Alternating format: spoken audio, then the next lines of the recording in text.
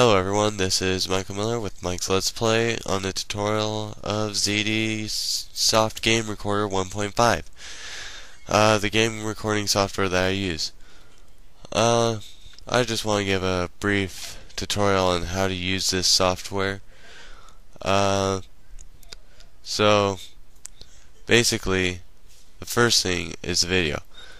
The save recording videos too. This is the I want to say place where you want to save your videos to.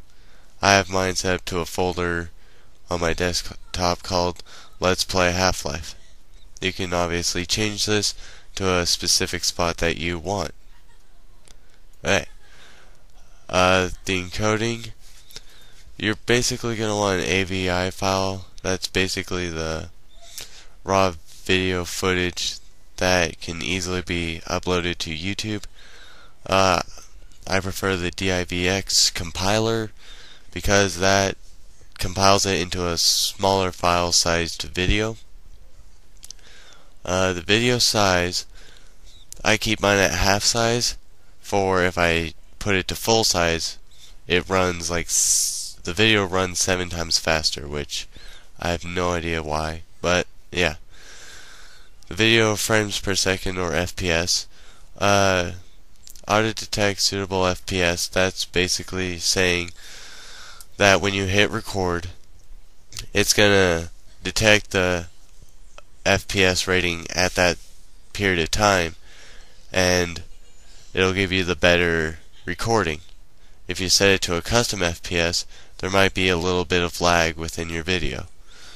The video bit rate, I'm not sure how to explain right now, but I'll leave a brief description in the description of this video. The start/end recording hotkey, this is basically, if you press this button, the software will start recording, and if you press it again, it'll stop recording.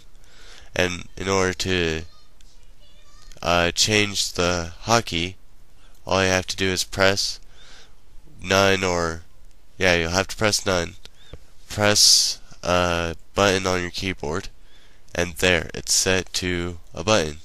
And if you want to change it, you just press disable, do it again. Mouse cursor, that's just if you want to capture the mouse into your video.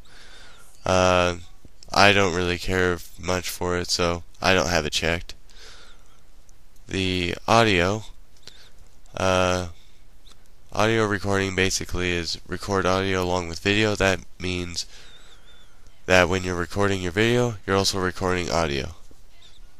This one obviously just records the video. Audio devices is whatever device you have for your audio. Audio input, there's several things, but basically if you're doing a Let's Play like I do, you're probably going to want a stereo mix or a mono mix. Stereo mix, well, the mixes basically mean that you're recording the game video and the game audio at the same time. If you do microphone, for instance, you're just going to record your microphone and the game video. You will not get any game audio with it. So, the difference between mono and stereo, I just prefer better. Sounds a little bit nicer to me. The audio sample rate, this just means, do you want a higher clear audio or a lower not so clear audio? Up to you. Audio bit rate, I'll also leave a brief description in the description of this video. Screenshots, I don't really do, but has some of the same features as video. You have where you want to save it to. You can always change where you want to save this if you want a specific file or place you want to save it to. You have these different types of files that you can save it as. A JPEG, or is what I prefer. It's a smaller file size than these PNGs or the BMPs, which are bigger files, medium files. And yeah, smaller file size takes up less memory, so I use those. Screenshot image size. Not very sure of what this is. If I find out, I'll put a description in the description of the video. Repeat screenshot. Basically, if you have this checked, once you press the hotkey, which is right here, every 10 seconds it'll take a screenshot of whatever you're taking a screenshot of, and until you press the button again, and then it'll stop. I don't typically have this checked, so yeah. Once again, this is a hotkey. You change it by clicking it, disabling it, whatever. And mouse cursor if you want to capture your mouse in your screenshot. I don't typically do screenshots, so I don't check that. Here's your general options. Run program automatically when Windows starts. That's just when you start up your computer, this program will automatically start up and you're ready to use it. Minimize automatically when program starts. Basically, when you start recording your video, this will minimize to the bottom of bottom of your screen, and you won't have to worry about it being in your way. Set program windows always on top of all windows.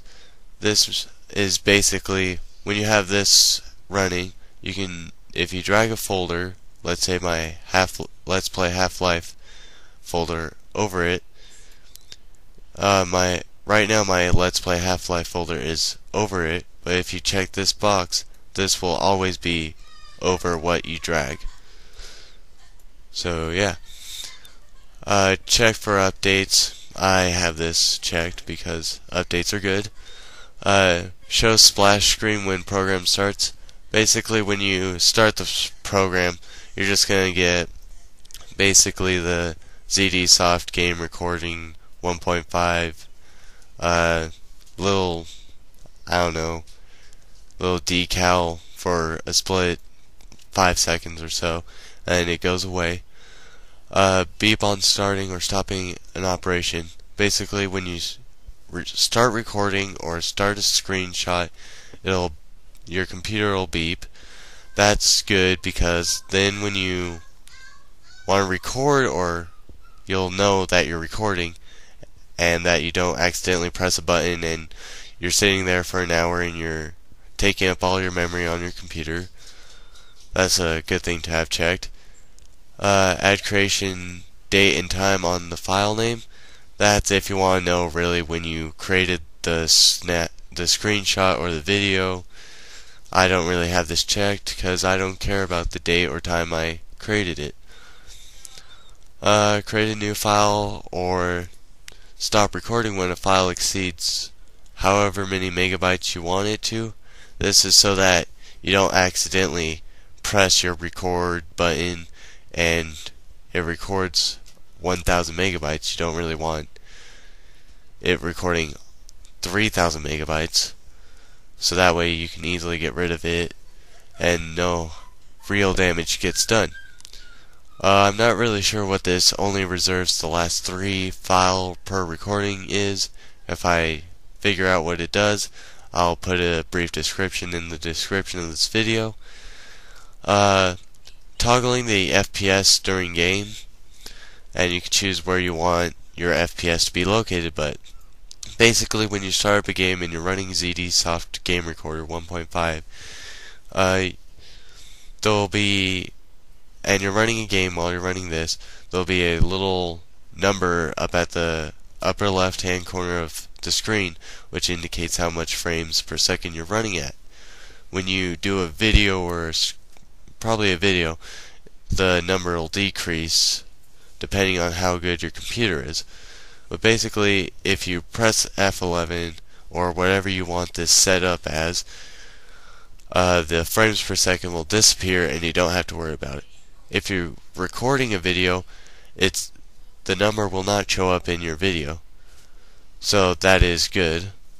And yeah, that about is basically your registration information. Don't really need to go into detail about that.